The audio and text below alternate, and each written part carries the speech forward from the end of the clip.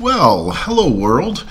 I made this spreadsheet and I'm making it available to the world. It runs off of Google Sheets, which is part of Google's suite of word processing and spreadsheets, etc. So there's Google Docs and Google Sheets, and Google Drive is where you'll store things. Somebody's knocking on my roof. They're doing my roof today. So when you run this, it'll sort according to whichever arrow you just click.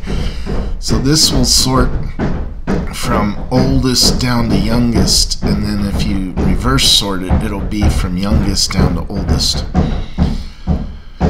You can put in your own names here, and then there's the date that you put in with like month, day, year, and then it'll auto format, and then all these little formulas will calculate things. So this one will sort according to a standard calendar year.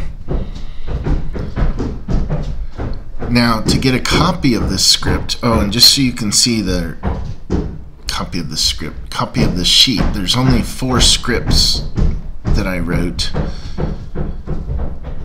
Okay, and you don't need to keep this sheet. You can choose this and delete. I did this in case there's some geeks out there who want to see what the scripts look like.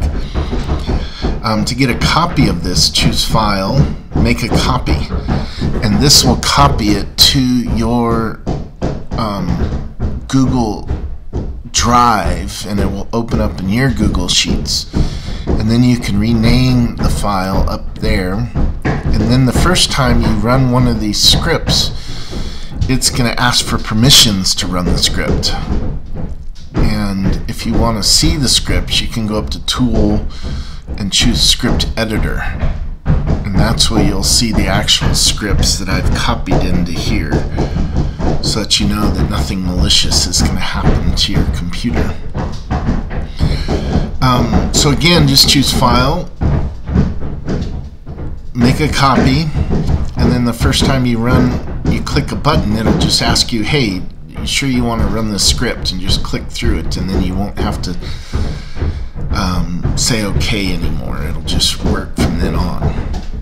You can print this. I use it because we've got, like, I don't know, over 40 people in my family and extended family. And I can't keep track of everybody's birthdays, anniversaries, and even when people pass away. I like to have a record of it so I can remember how long ago it was. In this video, in the description portion, will be a link to this birthdays and anniversaries template. And you're welcome to visit there. The document is locked, so you'll need to make a copy into your own directory. And then again, when you click one of the buttons here, give permission to run the scripts. Hope you enjoy. It took me 8 hours to create this spreadsheet from scratch.